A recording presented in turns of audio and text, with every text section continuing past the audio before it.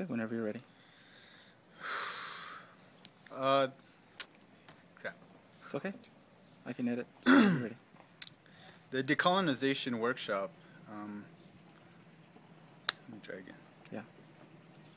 So the goal of the Decolonization workshop is to really start understanding our histories collectively as Native people.